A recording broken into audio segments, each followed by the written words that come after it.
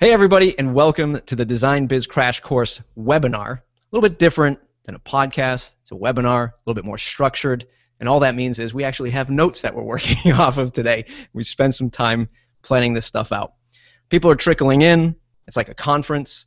Not everybody's at their seats yet. Everybody's unwrapping their Snickers bars and pouring their coffees, so we'll wait for everybody to get ready. In the meantime, if you are here right away, straight away, you're on time, use the hashtag Matt Report. I'm going to be monitoring that over here on this screen. You can ask us questions because without questions, we cannot learn, right? That's how I've learned. I ask 1,001 questions about everything. So send us your design business questions, hashtag Matt Report. There is a special for today's listeners and audience viewers, and that's Shay's going to be offering up a bit of a discount, a little bit of a discount on her upcoming course, the Design Biz Crash Course. So stay tuned. We're going to be letting you know what that's all about. What is this podcast all about? This is the Matt Report podcast. This is the WordPress Digital Business Podcast. We talk to folks who are running businesses, either using WordPress as the foundation of their business, or they're folks like Shay and I and some of you in the audience who are building digital products for WordPress or services for WordPress. And we love WordPress and we use it at the core. Best way to stay connected if you are a new viewer, and I know many of you are, it's mattreport.com/subscribe to join the mailing list. Stay connected that way. It's the #1 way to stay connected. What else do we have today? This episode is brought to you by my product, Conductor Plugin. It's the fastest way to build unique content displays on WordPress without touching any lines of code, and now it supports Genesis, which is hugely popular, widely popular, so we're proud of that. And you can save 20% today. ConductorPlugin.com. Use the coupon code MattReport20. Other news: our good friend, I know Shay and I, mutual friend, Carrie Dills, is relaunching her podcast from Genesis Office Hours to Office Hours, and she's running a superb promotion at officehours.fm where you can win a $200 license to Conductor, one lucky winner. I'm only giving away one, it's all I can afford. But there's a host of other products that are involved in this giveaway, so definitely check that out. Officehours.fm. She's really focusing on the business side of WordPress, much like myself. Speaking of, iTunes reviews. If I get enough reviews, I can beat out Carrie. Carrie is a very tough competitor, right? There's only so much listening time Carrie and I have that we can afford to give away. If I can just beat her out in iTunes, I won't tell anybody.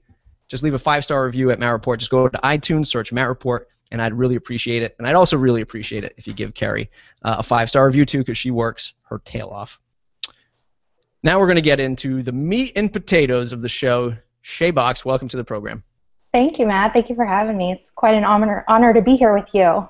I'm super excited for this because, number one, this is like one of a very select few of these promotional shows that I've done before because I think you have a kick-ass product. I don't really know any other way to to put it.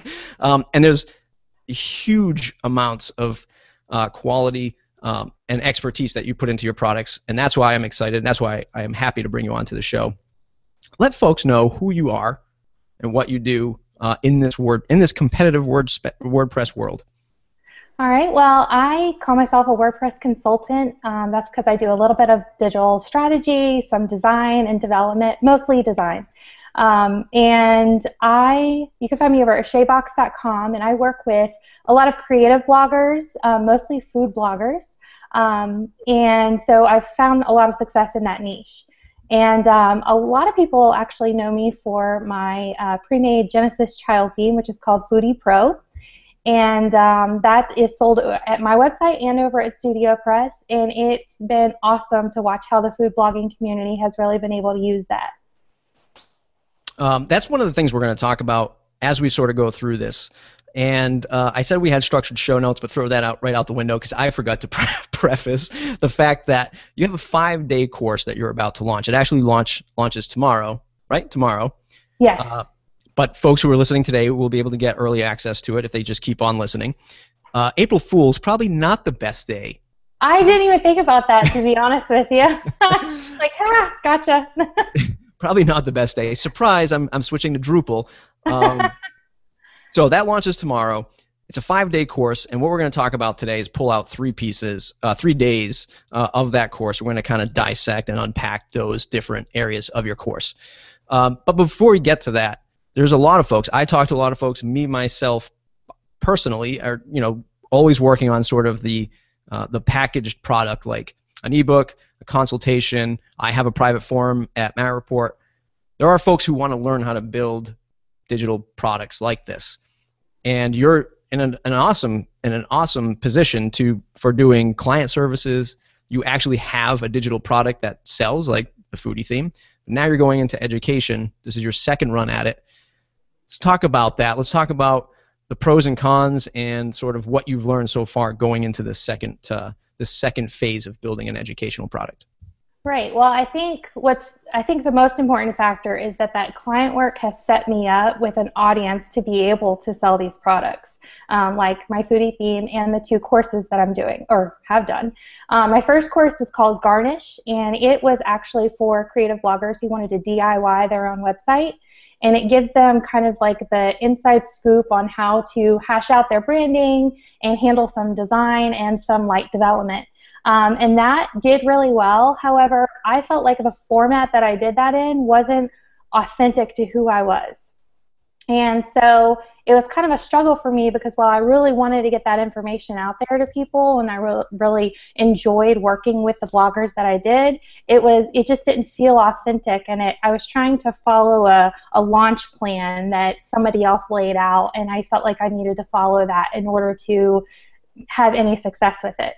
And so when I decided that it was time for another course to help other freelancers who want to get their business off the ground, I wanted to make sure that I did it in a really authentic way. So I'm not following any launch plan. There's no videos going on, some high quality videos or anything like that. Like, I wanted to do it in a way that was unique to me and it was really authentic to who I am. Yeah, we talked about this yesterday about how folks get wrapped up in, well, I want to achieve this level of success, whatever that might be. It might just be, hey, I need to make a little bit of additional couple $100 a month, and how am I going to do that? Or I want to quit my day job and do this thing like sell product or services. So we go and we look for these quick one-off, like if I just buy this course, I can do 1, 2, 3, and naturally my PayPal account will just go up and to the right, and I can buy that boat, I can kick my heels up on an island somewhere, but it's not the case. How do you think you brought that authenticity into? So I say that because sometimes folks follow these lists, they're just echoing what somebody else did. Right. We even see that in the design world when people are quote unquote inspired by. And then you like check the source code or whatever, and it's like the same exact CSS that you use in your project. You're like, aha, you're just copying my stuff. How did you bring that? What level now do you say, you know what, I'm satisfied in this course because I feel that this is more authentic? What part of it makes sense? Well, let me say that I've taken a lot of freelancing courses myself and a lot of business development courses, and I've gotten things out of all of them. However, this one, I really didn't want to say, this is what you should do, add this to your process, you need all of these steps to make your clients happy. That's not me, and that's not what I want to put out there for other people. And so really what I'm saying is this is how I've been able to do it, provided an income for my family, and it's actually not as intricate and involved as people make it out to be. In fact, there's a lot of principles that I lay out that kind of tell you to scale back, limit your package offerings and all of that. So it's definitely different from the other stuff I've seen out there, and it's really based off of what has gotten me to the point that I'm at. Yeah. Let's talk about this. I know it's coming up, and we are going to talk about it later on, but I want to get right into it right now. Let's talk about the branding of yourself. You mentioned single mom, 3 children, and this is the blood, sweat, and tears that you're putting into this product to make a living. Tell us about, for the folks who are coming from my audience who haven't met you yet, tell us about yourself and about what all this means to you. Well, it means the world to me, actually. You know, I've been in business for 7 years, but for the first 4 years, it was just a hobby. I was a homemaker, and I did it on the side. My husband was in the Army, and we moved around, and it was something fun to do. And then 2.5 years ago, PTSD pretty much ripped apart my family, and all of a sudden, I was left with 3 kids, a mortgage, everything to deal with, and somehow I had to pay for it all. And so I was able to take my hobby and really ramp it up and create a business that now supports other people as well. And I did it all from my home. I did it all without going to school for an education, you know, and that is really important to me. And the fact that I'm a mom in WordPress is important to me. And I saw an article floating around the other day on Twitter. I'll have to go back and see if I can find the link, but it was about how we need more moms in WordPress. And so this kind of design business is really suited to someone who is in my exact position, or anyone who has obstacles that, you know, where they don't want to go out and get a 9-to-5 job, or they want to leave their 9-to-5 job in order to do something that really fulfills them more. Yeah. So this is the perfect business for that. Yeah.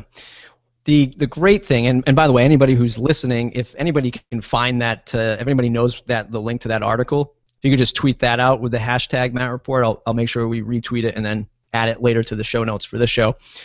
What I was going to say was the barrier to entry of WordPress is so low that it enables folks like you and I to kickstart these businesses with very little overhead, aside from learning how to do it and how to do it the quote-unquote right way, if there even is a right way. But what's important is that folks who are saying, look, it's time to pay the bills for whatever reason, that you don't stay in that hobby mode, right? And we're going to talk about that later on, about knowing your strengths. We're not going to stay in the hobby mode because you just can't afford to, right? And then you find yourself saying, well, why aren't I getting more clients? Why aren't projects going south? Why am I getting scope creep? It might be because you haven't really taken it seriously in the role that you're in. Yeah. We talked about yesterday when we talked about the digital product and how you sell a theme. Let me take a step back. So WordPress is a culture. We're starting to talk about that now. We're saying that because WordPress is so easy to get into, so many of us are enabled to run jobs, that there's this culture within WordPress for the business owners and developers and designers, but there's this culture within WordPress. Then there's Genesis, Studio Press, and those folks, Copyblogger. That's a whole culture. That's a culture within a culture, right? Yeah. Now you said you get the foodie theme, your theme. There's a culture there. So it's culture. So. Yeah. And then there's another culture within that where you have folks who are using the foodie theme to even have little microservices of their own. They're doing how-to tutorials. They're probably doing setups and installations based off of your product. Did you plan on this, or did it just happen? Absolutely not. No way did I plan on this. But it's really neat to see how the online world really embraces things. And, you know, I love that WordPress community. I really love that Genesis community. And, you know, to see other people rally around Foodie and kind of build businesses on it themselves is really inspiring, that you can take nothing. There's nothing here. There's no physical product, but you can build an income on it, and you're helping other people in the process. Yeah. We also talked about how the Foodie theme started at one price, went to another price, and now is it the most expensive theme that they have? I believe it is, yeah, and unless something has been added that I'm not sure about, it is, yes. Let's talk about that. When you started off, was it just, hey, I'm happy to sell this thing, but then the support stuff started trickling in, then you had to start to reinvest in it, and then you said, you know what, it's time to bump this up? Or was it just, hey, look, this is a sought-after product, it's just a damn good product, and folks are going to have to just shell out a little bit more coin for it? I think it was a little bit of both, because, yeah, at first I really just wanted to make back what I had put into it. It was kind of a passion project for me. I wanted to try it out. I wasn't sure if it was going to do anything, and I really just wanted to make that money back. And then a year later, it's still the #1 selling theme at Studio Press, and we put some more development time into it, added some more features, you know, really brought it up to date. And then when we decided to relaunch it as Foodie Pro, I knew that it was time to have a more premium price for it. Yeah. And were you afraid? What was that like? Because I know you and I talked about pricing for your course. So what was it like for pricing I'm, that theme? I am always afraid of pricing, but I got some great advice from other people in the business, and it it turned out to be a great thing. Foodie Pro is now selling more than it ever has before, so it's people are willing to pay it because it's a good product. Yeah. Yeah. Awesome. That's awesome. The thing that's sort of near and dear to my heart is running running half agency and half product, and how the hell Yep. you do it. So how do you do it? I mean, you must be now thinking like getting into this second educational product, adding again to your inventory of products, and then you have your client stuff. You must be thinking, how am I going to balance this? Do I go 60-40? Do I go 80-20? So break that down Right. for us. Well, it's an interesting balance, and I think that depends on every individual. You have an agency going on where you have other people working with you, and I think that would be really cool to do. But I haven't really decided yet which way I'm going to go. Do I want to step back and just be happy being a freelancer because it's really, really rewarding, and or do I want to go forward to that agency side, of being able to take on more clients and do more products and all of that. But I do have a team of support people who help with the product side of things. So once I launch a product, it's a lot easier for me to just take a break and work on clients for a while. Yeah. Yeah. So, but those clients are necessary in order to be able to sell that product. You have to have that client side to really, diversify how you're making money. Yeah. What do you think's holding you back from just saying, you know what, I'm going all in agency style? There's a million different things. I really enjoy being a freelancer. I enjoy being able to just not work one day because my kid's sick, or to work while my kids are sick, or something like that. I love that freedom. And so I don't know, maybe one day I'll decide to do that, but I'm just not at that point right now. Yeah, there's all of the advice in the world, and I get this a lot, of course, on the Matt Report is, how do you do pricing? How do you get clients to pay you when you start doing bigger budgets? And this is the game, right? This is the game. The client services is all about that relationship. We're going to talk later on about contracts, so of course that's like right up there with all of that. But still, even with contracts and invoices and milestones, the game is they don't pay you for a week, right? And you have a rapport with people, and it's much different when you're at, like I'm boutique agency size. I'm not agency size like 10 Up or Web Dev. Yeah. I'm boutique agency, 6 to 8 people. For the smaller freelancer or consultant, it still hurts. The difference is when you're the boutique agencies, you have people to pay, right? There are people on payroll. Absolutely. So that's a great point. there is a whole different, you can read all of the consulting blogs in the world and be like, be firm with your client and tell them to pay you now. Well, yeah, sure, if I want to lose them, right? Right. Or like we talked about yesterday about contracts, it's easy to say, well, it's in the contract, but do you want to get all legal and start like talking like that?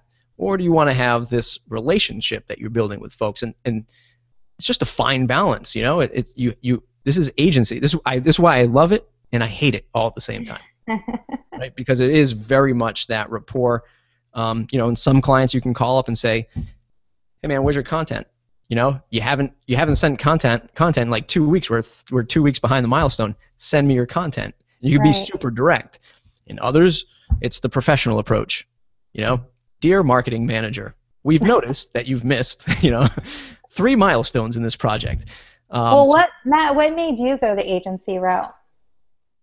Say that again? What made you go the agency route?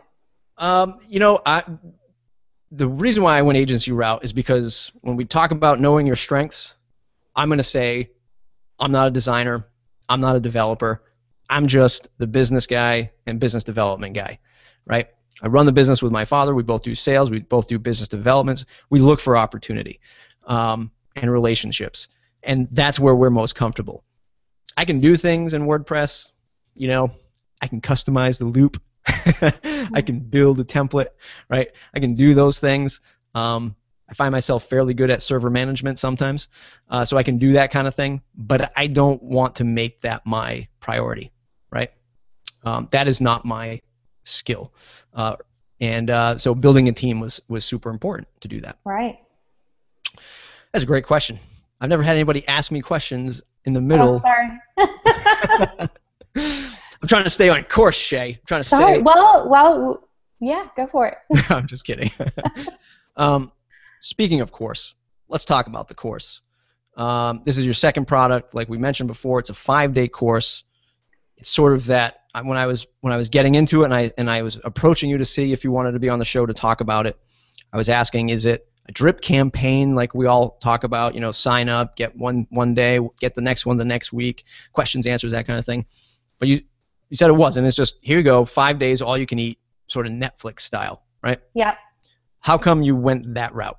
Well, I love the way you put that, Netflix style, because like I could have done the drip campaign, and I could have spaced it out, and honestly that's how I did my last course, Garnish, was once a week I would put out new content.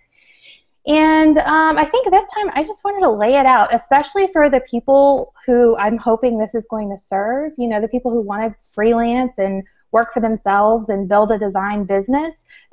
If they're like me, you just want to get that information and soak it up. So you can either take your time and be really reflective and take all 5 days to do it, or you can just binge and get it all at once and really just let it work and simmer and hash it out in your head. Yeah, I think that, number one, the design of the course is amazing, obviously, as if I were expecting something else from you. But you have that resource section, you have the downloadable resource section. I forget how you word it right off the top of my head, but resource library. Resource library. That's what you just said right there. Is I just want to hop in and be download all this stuff and let me just start looking at these PDFs. And I kind of, because I don't know, that's how I approach everything. I sort of reverse engineer everything, so I start at the end and then I work my way back. Weird, I don't know. And see, that's unique to you, and everybody has their own way of doing it. So that's awesome. And so if I just lay it out there, then everyone can take it and really make it work for them. Yeah, exactly. So start diving into these course bullet points that we have. So now if you're still in the audience, I see that we're at the highest number of viewers right now, as suspected or expected. DesignBizCrashCourse.com/MattReport.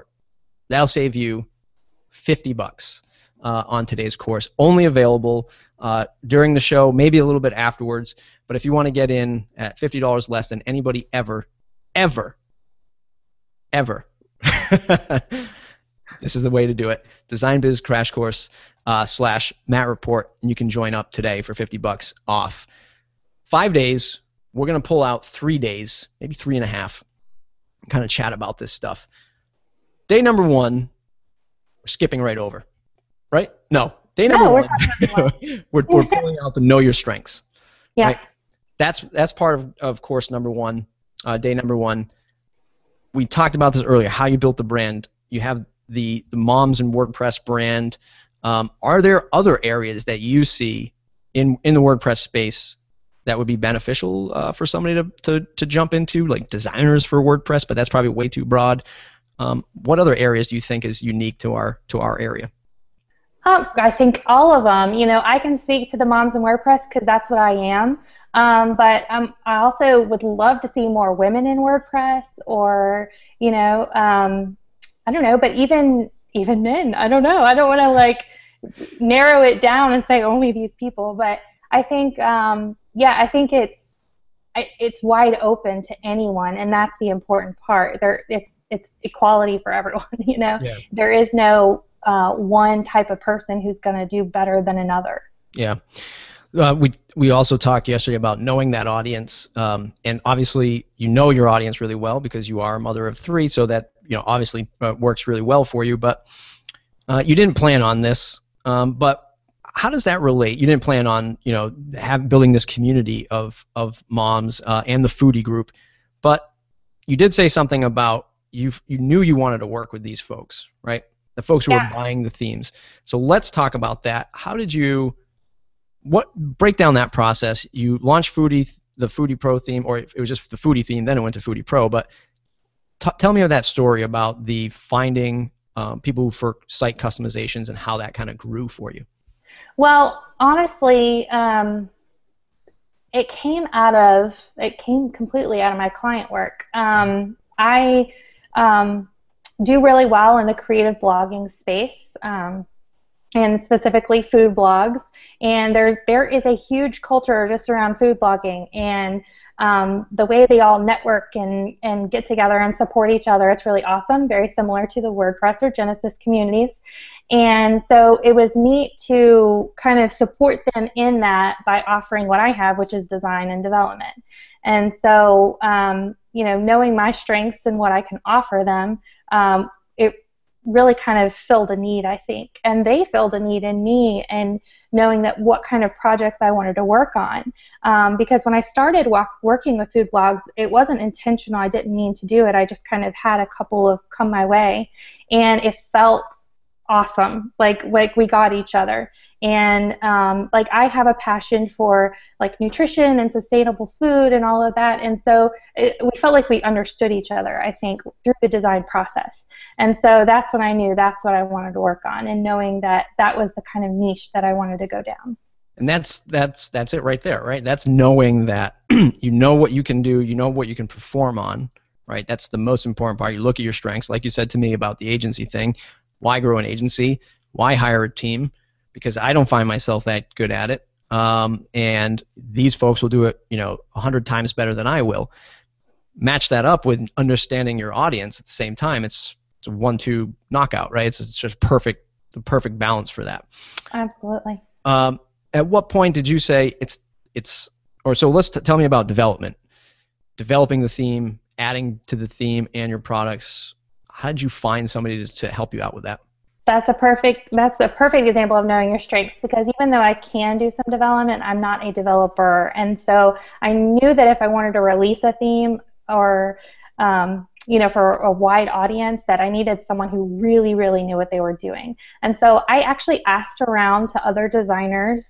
There's that networking that's very important. So I asked around to see what other designers were doing, and somebody told me about this thing called a theme audit, and I was like, oh, that sounds so cool. Let me do that. And so I actually got in touch with my developer, Rob New, who audited the theme, and he was amazing, and he's been a huge part of Foodie's success, obviously. So that was me knowing that, I'm not that good at that kind of thing, and reaching out to others. And it's very important when you're a freelancer and you don't have that agency setting. You have to be able to reach out to other people who can kind of fulfill the areas where you're just not that much of an expert in. Yeah. Shout out to Rob New. We always like to promote him on the show. Great Absolutely. Guy. Super intelligent. The other thing about knowing your strengths is also not wearing so many hats. Right now, this kind of goes back. This also lends hand in hand to the product development side, but more so the consulting and agency side. When you're like, hey, boy, these projects are dragging me down. I'm not profitable, or I am profitable. I'm just getting by. It's sort of this isn't the life that I thought I was going to have when I started my consultancy.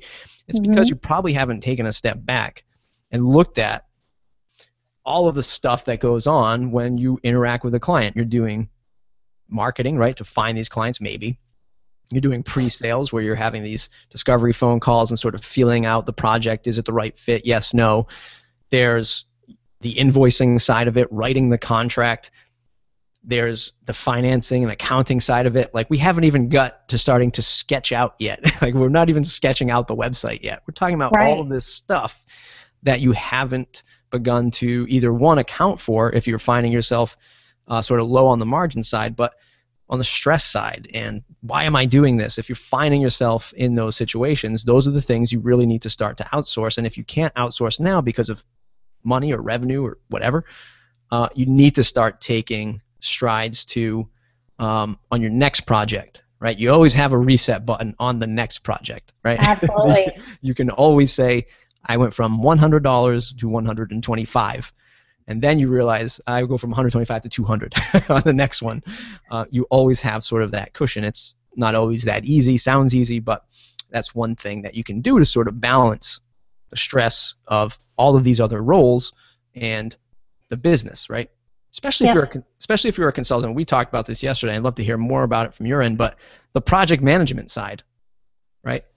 There's that whole thing too. Like halfway, like during the process of building out somebody's site, your strength is design. So you're designing, and now the customer wants to meet to talk about the color blue that you used, and they wanted the color green, right? So now you're project managing, and you're just like, I'm not getting paid for this stuff unless you are through your contract or something like that. But let's talk about that. How do you sort of balance all of those hats to know the strength of what you're going to do? Right. Well, for me, that goes to setting up expectations for my clients and making sure they know ahead of time what I will and will not do. And we'll go through that later, I guess, with contracts as well. But letting them know up front what my role is and what their role is and what I'm comfortable with, and knowing what they're comfortable with, that kind of alleviates all that for me. And in particular thing that I bring up in the course is I am not good on the phone. Like sitting right here right now is terrifying to me. So like phone conversations with clients, not going to happen. And I know that for most freelancers, most design agencies, that's a must. You have to have phone conversations with clients. But for me, I've been able to do it hundreds of projects without a single phone conversation. And so it's just letting them know up front and finding the clients who that works well with too. And that's, then it's going to work out and we're going to be set up for success in the first place. Yeah. And that's about, again, it goes back to knowing your strength. If you don't like being on the phone, you find it very either stressful or bothersome, or quite frankly, it just eats up so much time. True. These are things that you set the expectation for. And I know we do that with our contracts, sort of just outlining, if it's a particular service contract, like an ongoing service contract, it's outlined of saying, what does this entail? Does this entail in-person meetings? Does it entail 1-hour stand-up meetings throughout through the month? And the stand-up meeting might be through Skype or on the phone or whatever, or no dialogue at all, just right through our email help desk system and our project management system. And that's what you get for this price point. You want more of us? It costs. You have to get up onto this tier, that kind of thing. Right. So certainly those are the things, especially when we were talking about, do I want to be an agency or do I not? Those are things that definitely come into play. Anything else about the strengths that you want to mention, or anything else from day one that you want to give away as a takeaway? Well, a lot of day one is talking about how to overcome your obstacles. And, I have a history of that, of having all of these obstacles in my way. And, I wanted to make sure that other people know that no matter what your obstacles are, you can do this. This is something that could actually work with your obstacles, and it can actually be an asset for you. Yeah. And so I go through a lot of that in the first day, just to make sure that everybody knows that you don't have to have like a certain set of circumstances in order to start doing this, start freelancing. Yeah, it's so true. I know from my point of view, from the folks that I talk to, people just get overwhelmed. They get way too overwhelmed, right? They're trying to tackle way too much at once. One of the things that you mentioned before, which I wanted to leave a comment on, was you said because I'm working with because I'm working with clients, I sort of have an ear to the ground of what they need in their solution, and that sort of transfers over to my products. And that's, for me, that's like the number one lesson. People are like, oh, Matt, you're doing themes and plugins because you want to get out of the service industry, right? It's like, no, I don't really, because I find my gut feeling is if I ever pull out of the service, client service arena, then I'm going to lose touch with what publishers want or what universities want out of content plugins like we do. So I don't ever want to exit that. I just want to elevate it. I just want to get it to the next. I just want to get it to the next level, so that I can keep talking to the clients and the audience that I want to help mature the products. Yeah. Day number 2. What's the title of day number 2? Day 2 is I think we're skipping day 2. Oh, we are. We are. But day 2 is pitch me the softball, Shay. Pitch me the softball.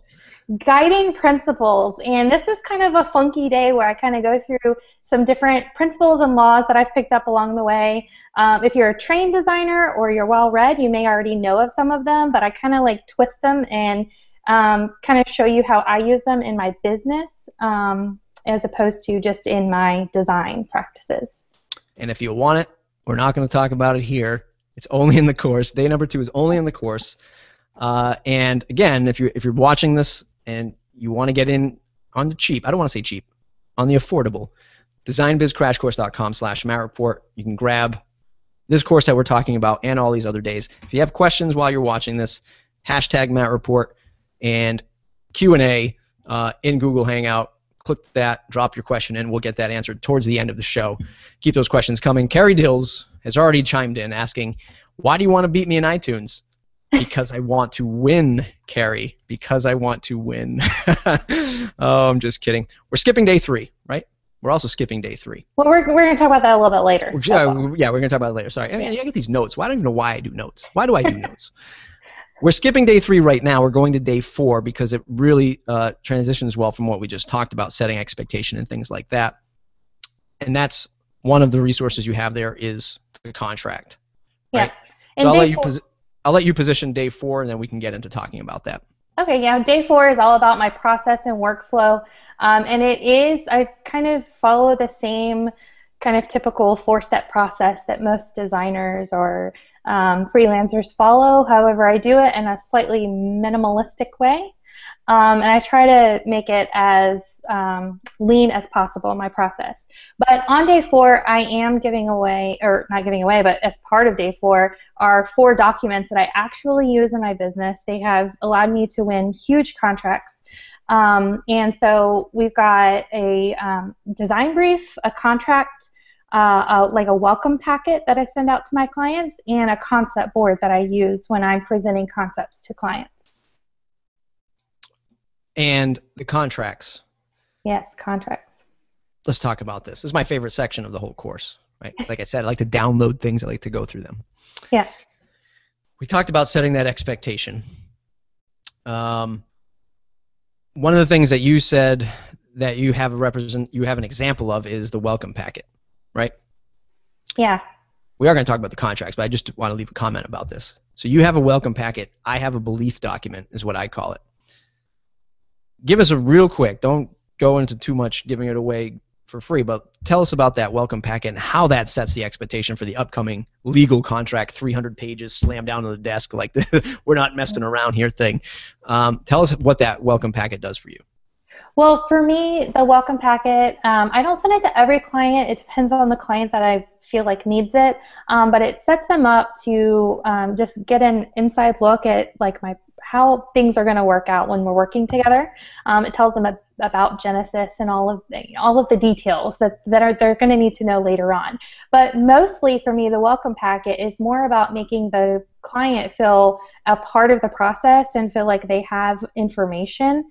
Because usually when someone hires you online, they're kind of iffy, like, well, how is this going to work out? I don't know what I'm doing, kind of thing. So with the welcome packet, it's just kind of like, woohoo, party, we're working together. You know, this is what you can expect from here forward. And yours, so much nicer than mine. Well, thank you, but I love the name of yours, Belief Doc. I love that. Ours sort of is really a tone setter. It's something that says, here's what we believe in. Do we feel like, are we a good fit? Right? This is something that I got some advice on from another podcast, and of course now the name is escaping me. But, and he's not even in the web design business. Anyway, so the belief document comes before we start talking about the project, the negotiations. It's here's how we work. Does this work for you? Tell us how you work so we know if it works for us. And it sort of just has some guiding principles about how we approach projects, that we do not, there's no rush delivery on anything, you know, and if there is in the contract, there's like emergency work price number that says it's going to be like 4 times more. There's none of that, project pricing, all that kind of thing. But it really sets the tone of who we are and what we do, which then leads into the ever-important contract that when we do sign, all of those deliverables are there. So let's unpack that. Let's unpack that contract for you. You said you never wanted to get into sort of that legal dispute or even that legal talk with your clients Do you have an example of when you didn't have a contract and what happened and now you have that contract? Or is there anything like that? Right, yeah, I have a perfect example, actually. Before I started doing contracts, I kind of just took projects on as they came and sent them a PayPal link, and it was really easy, but it wasn't protecting myself in any way. And in one particular project, the client was actually really happy with the outcome, and it was an awesome design. We were all happy with it. I actually worked overtime over Christmas in order to get it accomplished for them because they wanted it rushed done, and they paid well for that. And then right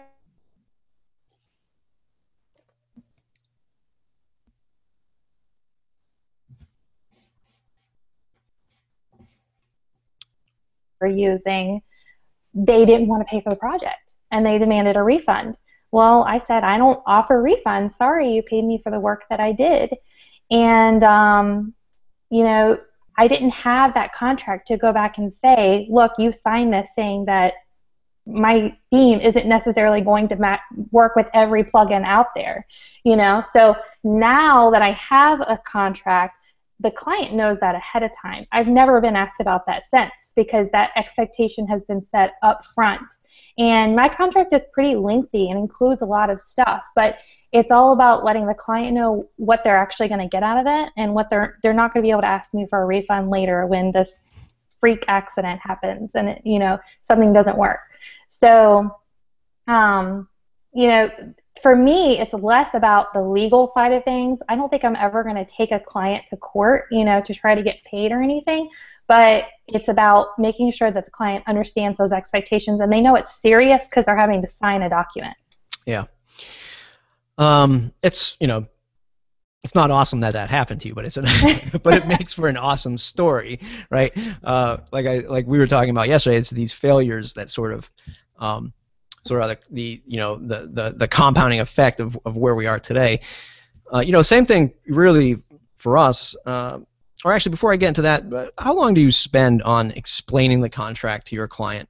Do they come back and say, what is this copyright message about? Like, what? Tell me about that process. I've only had that happen one time, to be honest with you. Most clients are pretty comfortable with my contract, and maybe it's just the kind of client that I'm working with, but I've never had someone second guess it. I have had questions about it one time, and it was from a kind of a big product company, and it's not the typical client that I usually work with. So I guess it depends on who you're working with. Sure. As to if you're going to get those questions or not. But yeah, most of the time it's pretty straightforward, and people understand it and they accept it. Yeah. I mean, I know for us, like we have, for probably 50% of our client work, it's either marketing or brochureware sites or small e-commerce sites. So the back and forth of legal isn't really there. But on our bigger contracts or more in-depth development projects, it's like this is going back to consultant or agency. It's like, oh, okay, we got to send it to the legal department. The legal department's got to look at it. And then they say, okay, well, here's our contract. How about we use our contract? And then our legal people have to. I would be like, no way. Right. So, but again, these are this is the game of as you elevate into these bigger clients. This is the stuff that comes up. And sure, yeah. I'm sure once you get to a certain size.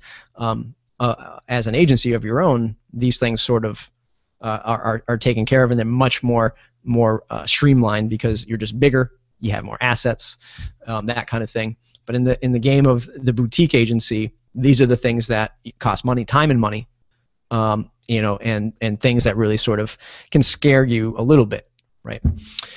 Yeah. We also talked yesterday about the one thing that's not in the contract. The one thing that will never be in the contract, and the one thing that should never be in your contract if you're listening, and that's guaranteeing satisfaction and or success.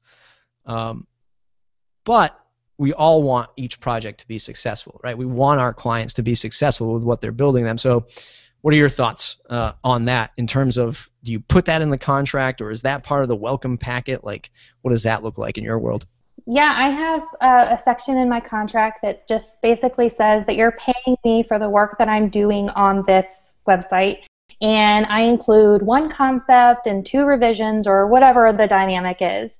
And beyond that, anything beyond that, then it's billable. And so if I can guarantee satisfaction as long as you're going to keep paying me for the time I'm working on it. I mean, I can do that.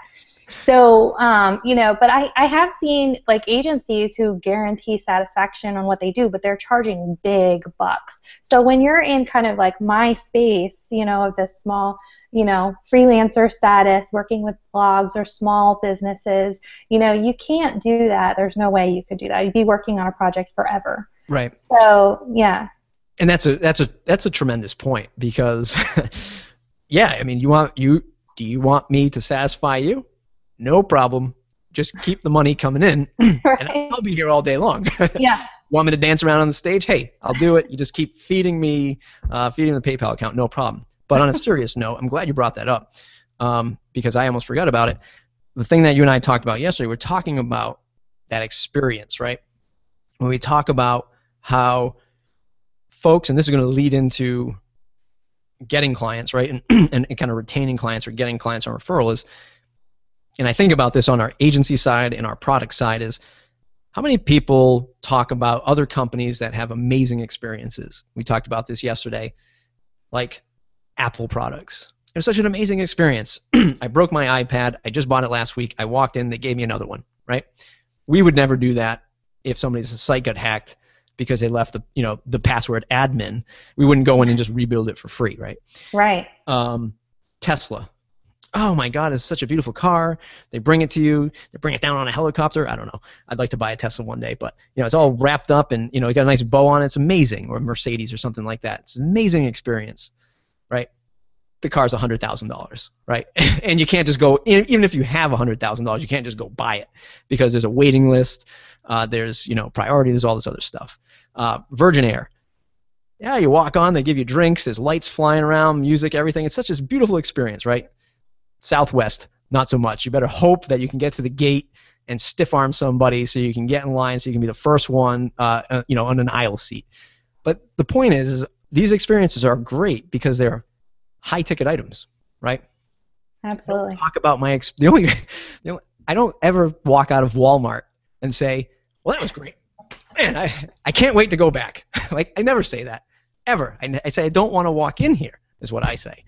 But the point is these companies can afford these experiences for their customers because they are high-ticket items, right?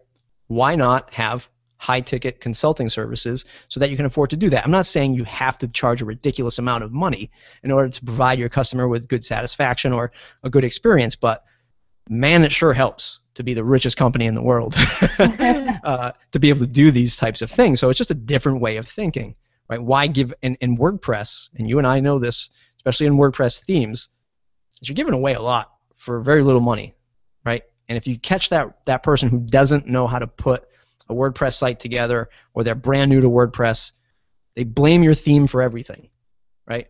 Then they want to customize it and change it for however you had envisioned it. They want to change it, and you're not going to really do that for them for $40, $50, $120. So that was a bit of a ramble, but what do you think about that, about providing more value but also increasing that value because of the dollars?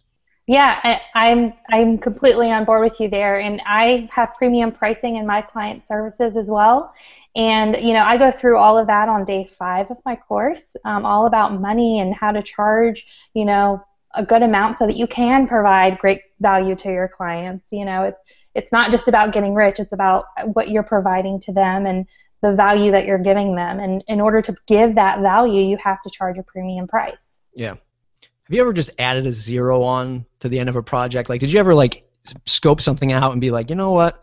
I'm just going to add another 0 to the end of this and see what happens. Did you ever do that?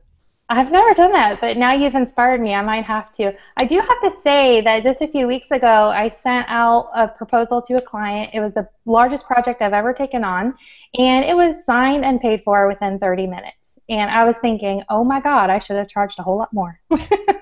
See?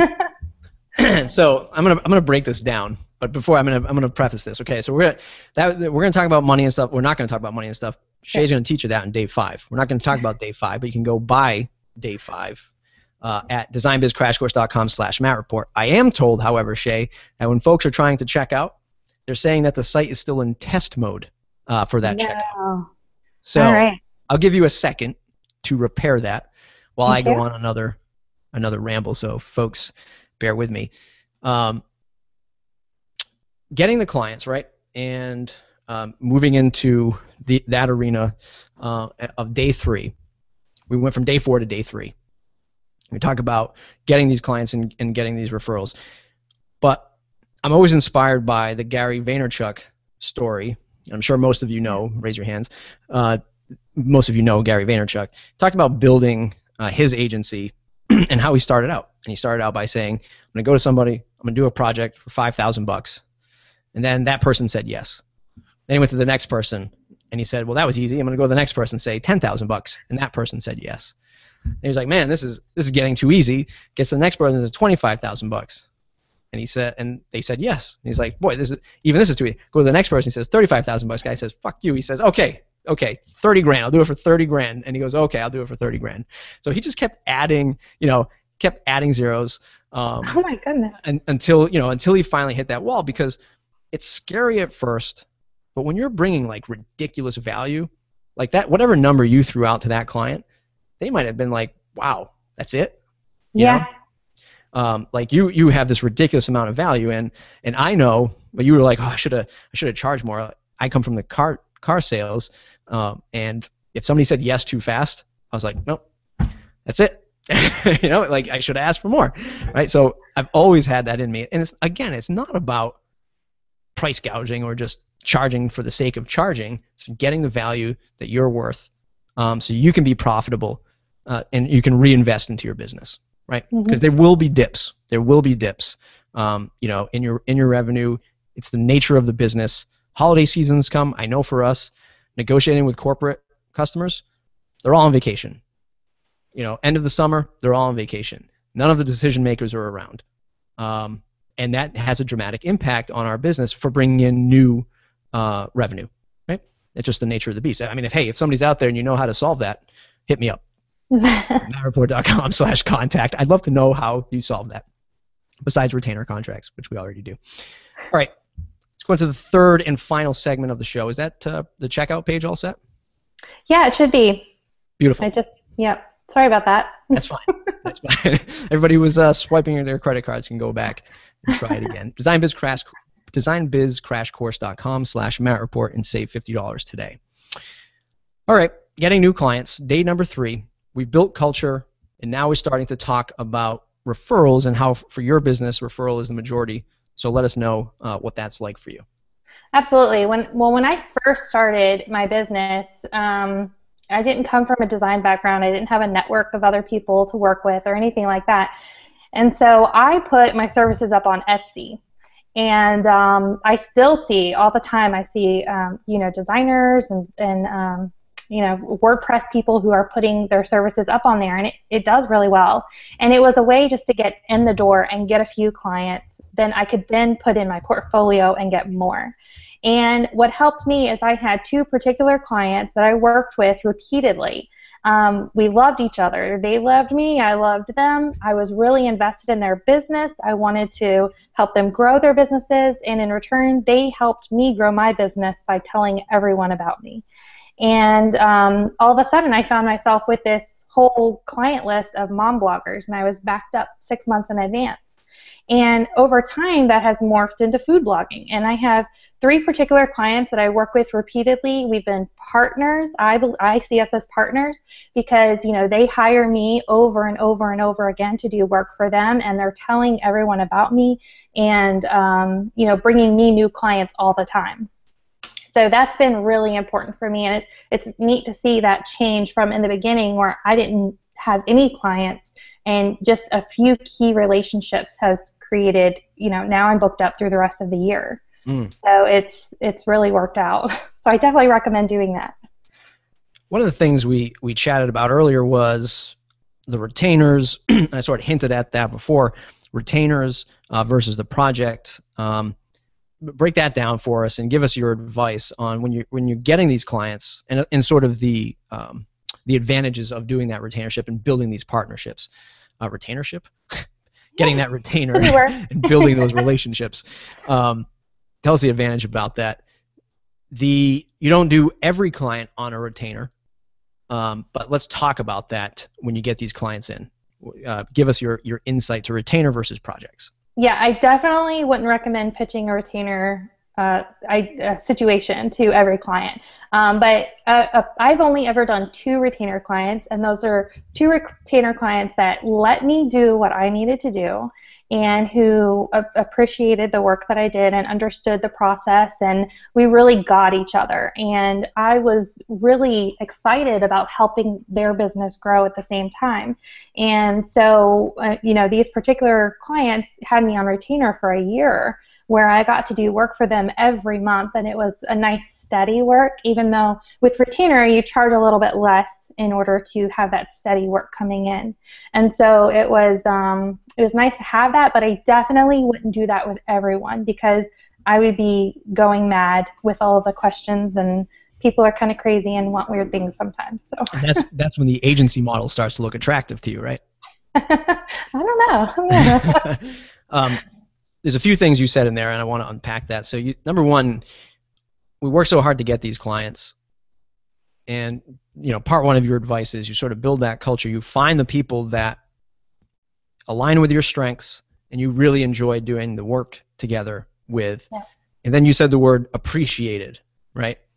Because I don't want to say few, but it does become, especially when you have that client back and forth, if they don't get what you're doing, they don't know, they don't understand your process, and you're showing them wireframes, and they're like, what's this wireframe? Is this the design? What's all this black and white? If they don't understand what's going on, that sort of gets them on edge, because they're worried. It's not their fault. They're not in this business as much as we are. But again, if you did all that front loading of expectation of your process, this sort of stuff should start to, be squelched a little bit. The appreciation. They appreciate the work that you do. How do you get them to appreciate the work that you do aside from just good-looking design?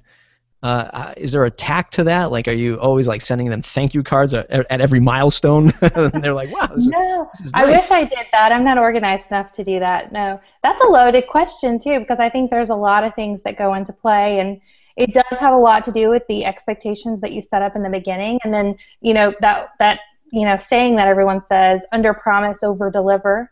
And so you always want to hold back a little bit of what you think you can do for the client, and then really wow them, at the end or throughout the process, and really surprise them. When you're surprising them and you're wowing them throughout the process, then they're going to be more appreciative later on. But you can never wow them if you're telling them up front, yeah, I can do all this stuff for $500. You're never going to be able to do that. Yeah. So. I was having a discussion. It's apparently folks are still hitting the testing checkout thing. I was having a discussion with my brother, and he's sort of in the financial services, trading, day trading, that kind of thing. We're talking about pricing a course for himself, and he has ridiculously good advice. He has advice that it's not like you have to go out and practice this advice. I mean, there are some strategic moves that you can get and literally pay off his course in one trade, right? I mean, you could, if you're trading stocks, you can kind of do this thing and whatever, you can pay off this course. That's not the point. The point is that he has sort of this direct sort of, you can act on this and you can see the benefits right away. But he has this consulting thing that goes along with it. And he's trying to sell to a whole bunch of people at once. I'm like, why do you want to answer all of those questions all at once? Your advice is worth so much that you should just have 1 or 2 select clients that pay just a higher ticket price, so that that you can afford to give them more of your time. Yeah. Why try to service 100 people, at a mediocre level, trying to hit all their answers or find their different needs, when if you just service 10 people, you would feel more relieved because you would have more time to offer your clients, right? There'd be much more time for you to give back to them, and I think that's super important too. When you're once you start getting these clients, finding these clients, and realizing that You don't have to jam pack your schedule just to sell hours. Sell at a higher value, and you can get less customers and provide more value to them. Let's move on with getting the clients here. Now, retainers versus relationships versus the contracts. What I do like about the retainers, for one, is, you charge a little bit less, but it's this recurring income that comes in, so you can kind of bank on it unless you, let's say, for whatever reason, cancel that contract or that retainer. But it's also about a way to discover new stuff with your clients. So if they're on board with you and they're on a retainer level, it could just be your consulting retainer, right? It doesn't always have to be you delivering on deliverables or on hours. You do any kind of consulting retainer where they just come to you and say, hey, you know what, Shay, you designed the site. We're going to do this ad promotion this month. What do you think? Like, do you have any just like straight up consulting gigs on retainer? No, I haven't done that yet. I have people who come back to me and they pay per service. Okay. So I have a lot of repeat clients who will just every couple of months come back and say, hey, we want you to do this opt-in for us. Can you design this and put it up for us or something like that. But yeah, I haven't done like a retainer situation like that. Okay. It would be interesting, definitely interesting to explore. It's something that we're getting much more involved with because once we launch larger clients or larger projects, they were starting to realize that they don't want their internal team to be responsible for it. So it's kind of, even though we've given them all the the code and it's all documented and we've trained them, they're saying, now, you know what, you guys just stay on board with us and continue to improve on this as we get requests, because we don't want to, one, we don't have the time for it, and two, hey, you guys built it, you guys know what you're talking about. That's awesome. Building the culture was another thing that we started to talk about earlier. Are you doing any, and this is about getting new clients, and I know it's sort of working from the ground up, but to find new clients, sort of reverse engineering the clients you already have and maybe getting them to spread the word about you to then get a new client to come in. Do you have any advice about building that culture? Anything more that you want to share about getting new clients for folks? Yeah, I think there's, in the course I talk about several different ways that you can get new clients. This, having referrals like that is just one of them. But a lot of my work in the beginning also came from networking with other designers in the same space. And, basically when you showcase what you can do to other people, you don't go up to them and beg and say, can I have all the clients that you can't have, that you can't take on? That would be awful. Don't do that. But like making yourself known, letting people know that you're around, that you have some availability, that you're willing to take on more work or help out with other projects is a great way to, in the community, because we have such a big WordPress community, such a big Genesis community, to get clients of your own. And I know in my experience, I'm happy to send clients to other people when I'm full. And early on, it was great to get clients from other designers who were full and they couldn't take on the work. And I think it was Freelancers Union has some kind of stat that's like 80% of all freelancers refer work to other freelancers. And somewhere around like 40 or 50% actually work with other freelancers. So you definitely have to network. And for the introvert, shy person that I am and that most people are, that's hard. But online, it makes it a little bit easier. Yeah. No, that's awesome stuff. I mean, same thing, like as sort of we continue to grow, we're getting those requests. Like it's just the interesting life cycle. It's like little fish, bigger fish, biggest fish, whales.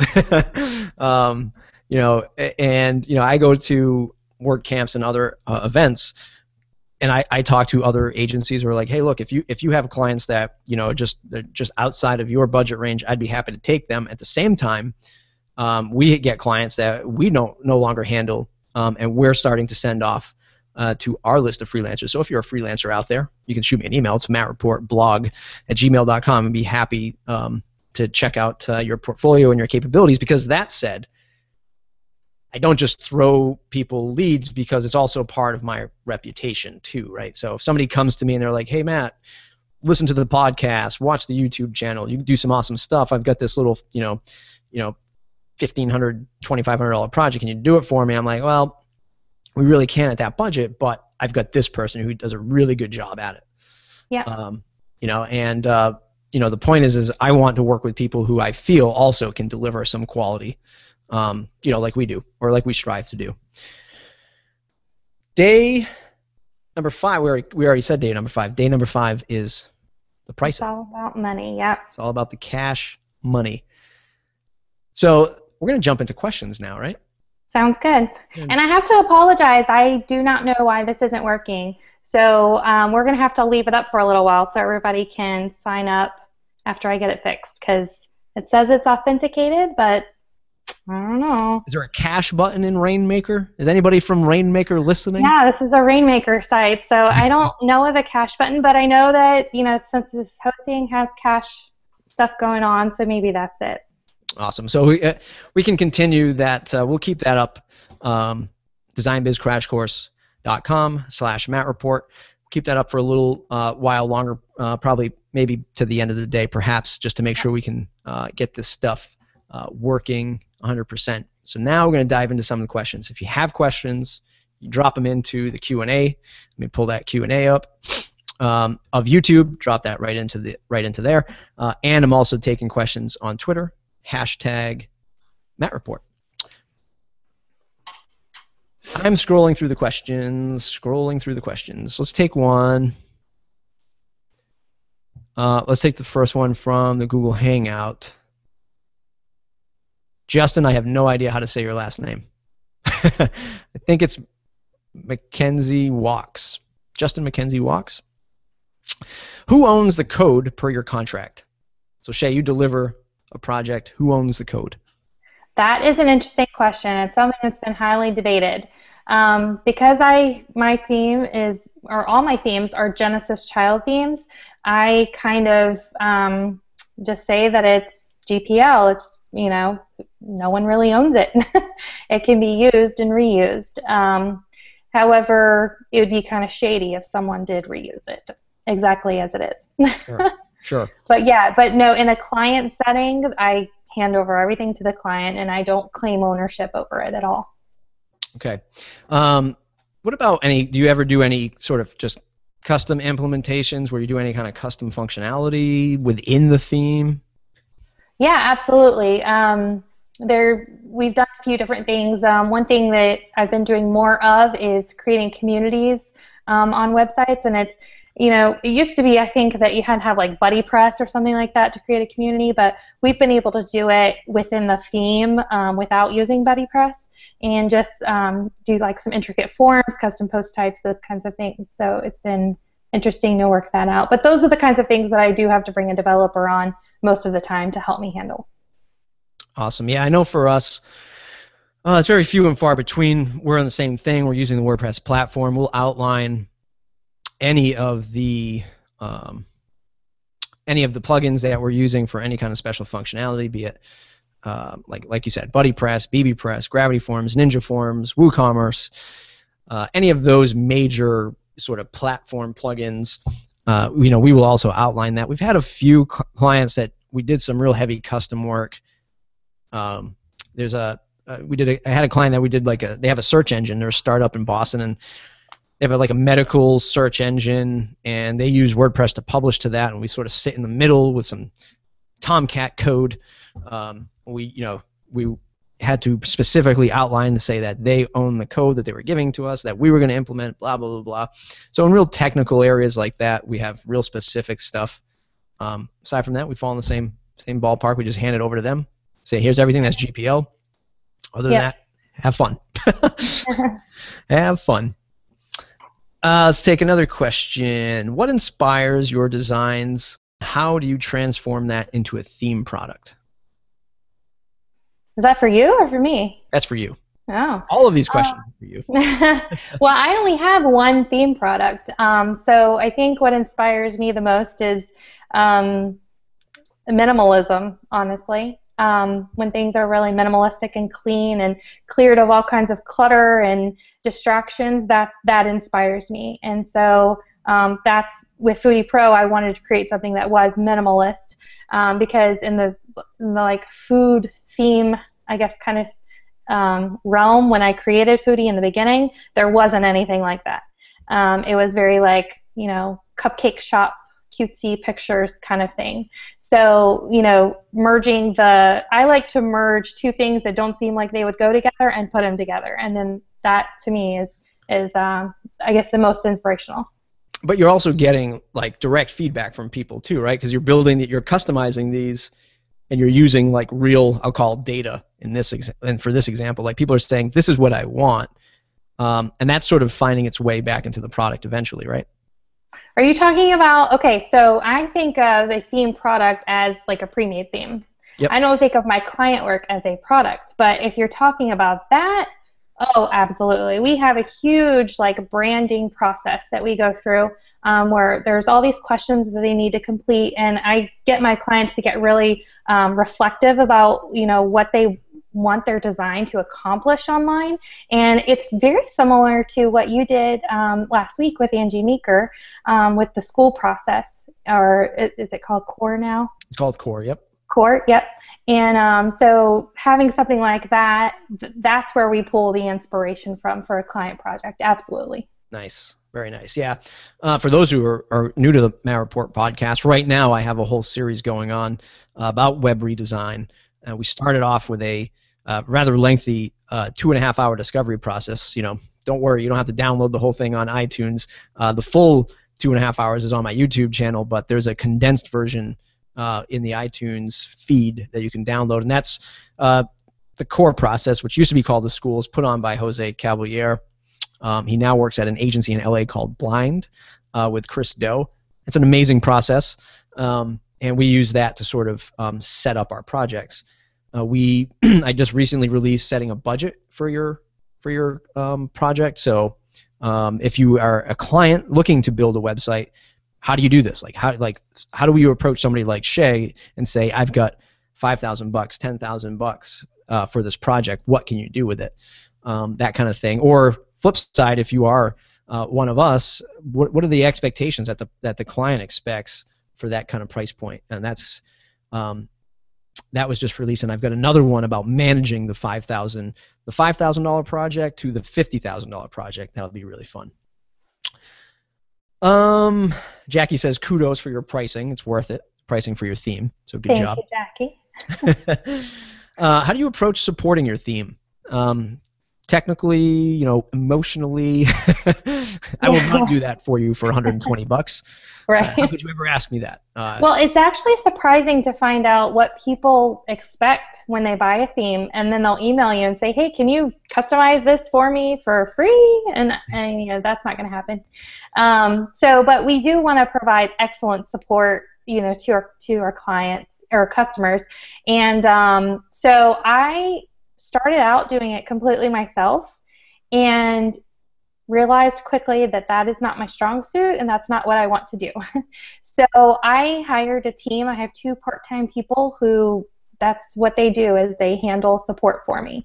And so they only pull me in when there's a question that they can't answer or something that I need to know about. But that also really helps when we need to make updates to the theme and stuff, because I can just ask them, what are you getting a lot of questions about? What do we need to add to the theme? You know, what do we need to change? And it helps to have like a team of people who are answering all of these questions and dealing with all the customers and everything that they have going on, and what kind of things do they want customized and all of that kind of stuff. So it helps to really have that atmosphere. Yeah. Yeah, no, that's awesome. It's awesome that you're able to find, 2 individuals to help support that. We get the same thing with our themes. It's funny because I think it was either this morning or yesterday I saw a request come through, and it was like, you know, and you know this because we sell at an international market. So I think this person was outside of the U.S. and I don't think English was their native tongue, but they just, you know, it was just like 2 lines like, using your theme. How do I take form submissions from Gravity Forms and build a directory with your theme? Thanks. It's just like, well, unfortunately, we're just way too far apart. Though I do have a product that I could offer you, but it's just certainly not going to be part of like doing that. And I think that same person had another like sort of way outlandish request too. And again, it's not their fault. They sort of see us do screencasts and they see the magic happen on like a web page or a blog post, and they're like, well, this must be that easy. Unfortunately, some of those deeper things get a little bit more technical. Right. Do your kids understand much about the business that you run? Are your kids involved in your business in any way? Well, my kids are very little. I have a 6-year-old, a 4-year-old, and an almost 2-year-old. So all they know is mommy works at the computer, and sometimes it's Starbucks. So that's about all they know. And but I have high hopes for them. I'm hoping that they will learn how to code, and they will be my little development team one day. Yeah. You heard it here. I'm not going to get into that. This is a family show.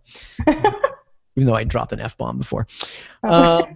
Shay, do you work with a legal profession, or do you work with any legal professional help, or did you originally create your contract? I pieced together my contract myself, but I do recommend working with an attorney if you want your contract to be legally binding. For me, it's not that important that my contract is legally binding, because for me, it's more about expectations. But I definitely, if you feel like you're ever going to have to actually use your contract, see an attorney and get them to draw you one up, look it over, and all of that. Yes, disclaimer at the bottom: we are not we are not legal professionals. Exactly. I am not, for sure. Okay, another question. What was your minimal viable product for Foodie and Foodie Pro? Did it start somewhere else and it sort of grew into what it is today?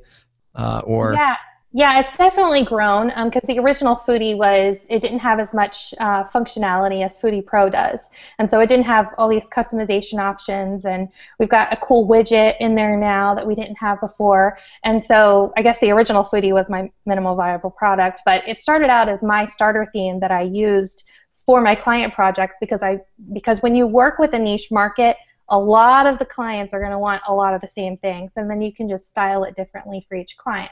So that was my starter theme, and then I basically took it and kind of packaged it up so that anyone can use it. Yeah, it's awesome stuff. It's very much how we launched our themes and our plugin. It's very much based off of the interacting with clients on our services side of the house, and just saying like, what kind of theme do they want, what kind of layout do they want, what kind of functions do they want, and then sort of just gave it a little bit of a product twist of our own, and kind of just got it out the door. And so far it's been thumbs up with that approach.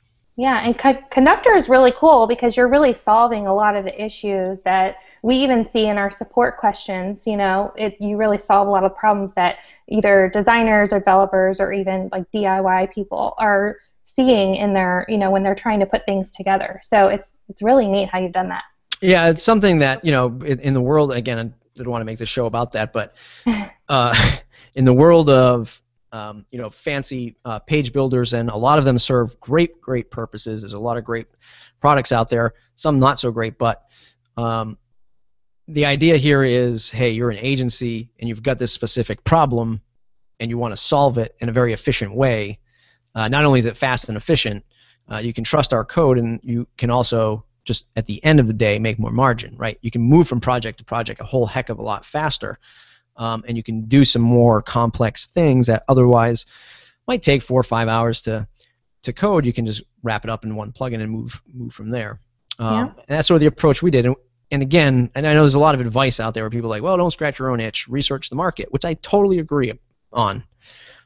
But at the end of the day, when you're doing client services, it's very hard to end the day and be like, time to do market research on this product that I haven't built yet, right? And now I have to think about what that product is and find that market. I totally get it. I totally understand how it makes a great business. But again, like I said before, when you're in agency work and you're in product work, when you're building stuff for clients, like you don't get any closer to the ground than that, because they're saying, that is market research. Right. Here are my pain points. Fix it for me. So at the end of the day, it's an easy way to recycle the time, I guess, right? Yeah. You're building stuff for clients, you're learning what they want, and then you kind of sort of repurpose that into a product. And that's the only way I know how to do it. Plenty of other people can get some good information from that, or doing it the other way too. Another question on Google Plus from Christy Gardner. Does that ring a bell? Brian Gardner. She related? Let's see. I do have a question that she may address. How do you manage client expectations when it comes to client tardiness? I've been struggling with keeping some clients on schedule, despite my welcome package and being very forthright about our process together. This is pushing back new clients and delaying other projects that I'd love some insight into this. Thanks.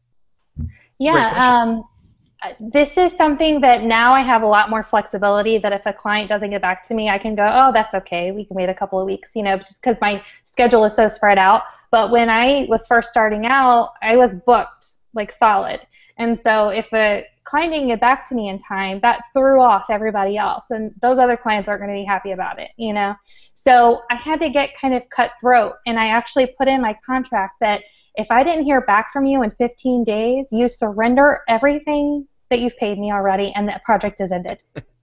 And I had to do that to a couple of clients, but I think it that kind of went away over time. And when they came back and they're like, oh, I'm so sorry, I had to say, okay, well, if you'd like to start a new project, it's going to be this much of a price difference, and you have to go back in the queue. So with those kinds of situations, you kind of have to get cutthroat and make sure you have it in your contract ahead of time, so that when they're reading through it, they're going, okay, well, I don't want to lose all of the money I've paid you, so I'm going to make sure I get back in touch. Here's a great lesson, everybody. Shay comes on the show. This very nice woman. She says she's very shy.